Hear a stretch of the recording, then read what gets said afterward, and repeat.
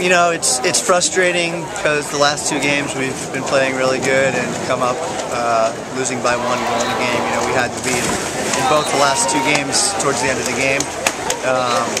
So we're playing well. The ball's not bouncing our way. We really need a lot more intensity. We really need to play more as a team.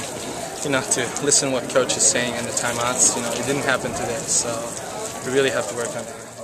I was happy with how we played today, so it's just a matter of, you know, putting that ball in the goal at the end of the game when we have our opportunity. And we had a great chance to tie the game, and we missed our shot. So I'm pleased with how everything's going, and we just have to keep our heads up, know that it's not the end of the world that we lost this game by 1 goal, and have a great result in the conference championship.